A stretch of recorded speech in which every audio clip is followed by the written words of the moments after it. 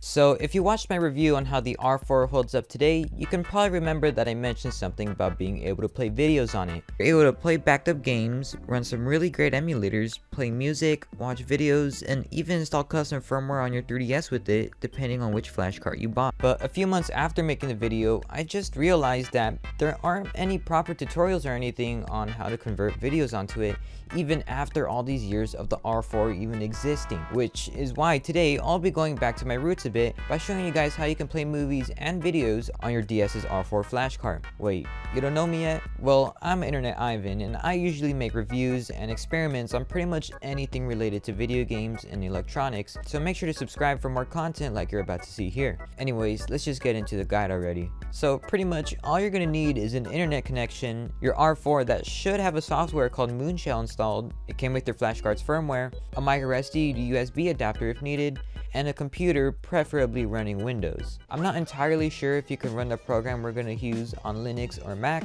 but it says stuff about it in the changelog, so maybe it does, maybe it doesn't, I'm not sure. If someone can let me know in the comments, please do so I can put it in the description. And if you want, you could probably try running this on a virtual machine as long as it's something newer than Windows XP. So first things first, you're going to want to have the videos you want in an MP4 format. I'm not entirely sure about other video formats because this is the only one I tested so far. You could probably try other video formats like MOV or MKV, but you could always just convert those to MP4 if those formats don't work with the program we're going to be using. Now, the program is called DPG4X. Basically, what this program does, it takes your video files and converts them into a DPG format. The DPG format is a video format that Moonshell uses. It's pretty simple to do. And as soon as you open the link in the description, you will pretty much see a big green download button, and of course you would want to press that. You can also go ahead and read everything else if you want, but today I'm only going to be showing you guys how to download it. Now, once you have it downloaded, go ahead and launch up the setup by double clicking it. After that, it should come up with Windows Defender, but you want to press run anyway. After that, it should come up with the setup wizard. Choose your appropriate language, click next. Click next. Click accept, then next. Then it will come up with a summary of the program you're going to install. Read it if you want, and then click next. Choose between standard or a custom install, but I would choose standard to make it quick.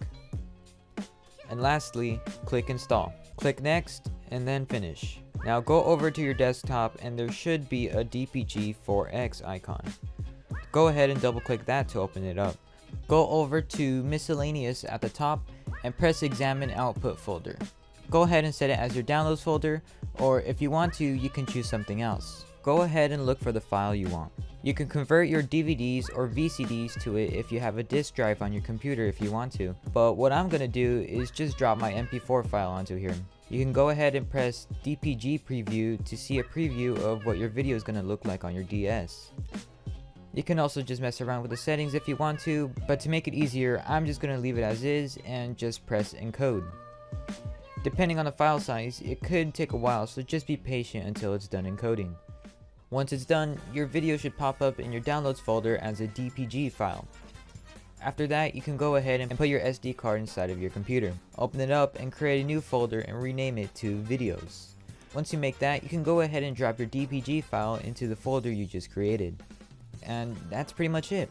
You can go ahead and put the SD card back into your flash card and back into your DS, and I'll show you what to do from there.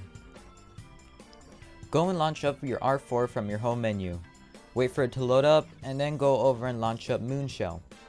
For me, all I have to do is just click this button right here. Then it'll come up with all your folders. Go ahead and look for the videos folder you made.